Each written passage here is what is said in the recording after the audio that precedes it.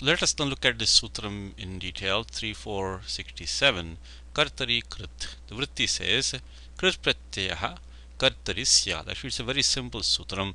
All it is telling us is that any Krit affix, any affix having the sanya of Krit, is to be used in the sense of the one performing that action.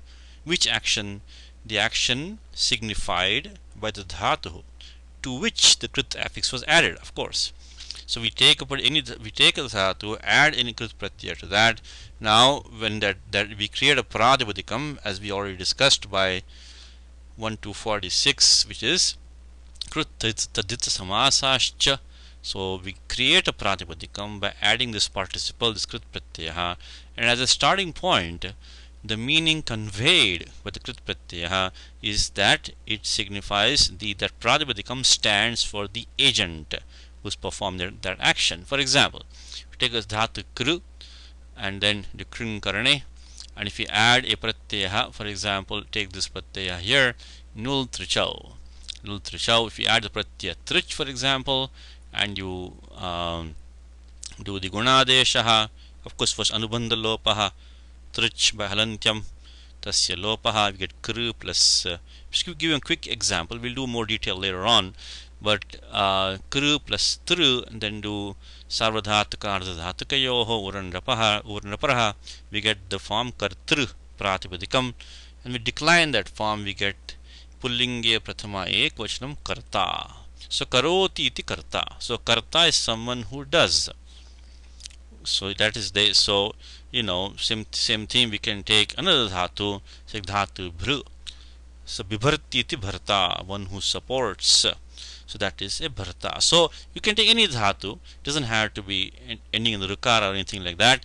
It is, so the meaning conveyed by adding the affix trich, which has the krit sanya, by krid a thing, we create this pratipadikam, and the meaning is one who does, the agent of that action. Agent of that action. But in this particular case, in the case of kritya pratyaya, which is our current topic, there is an exception to the general rule. So this is a general rule, but this general rule has an important exception, which is 3470 tayoreva krityakta kalarthaha. As I remind you always in this class, is always keep an eye on where we are in the Ashtadhyayi.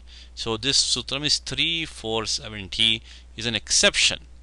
It's an exception to 3469 Kartari Krit. Now long back we have referred to this sutram lah karmani cha bhave cha karma kebhyaha. It's anuvritti of karmani and bhave comes into this sutram tayoreva krityakta kalarthaha.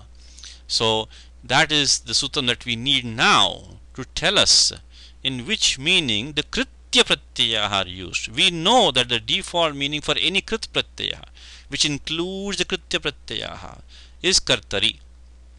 But Panini puts an exception to that rules 3467, which is 3470 is the apavadaha for 3467, and in that 3470 Panini specifically mentions kritya pratyaya. So that is what we need to look at right now in order to understand in which meaning we are allowed to use kritya pratyaya. So the next sutram to look at is tayoreva krityakta kalarthaha.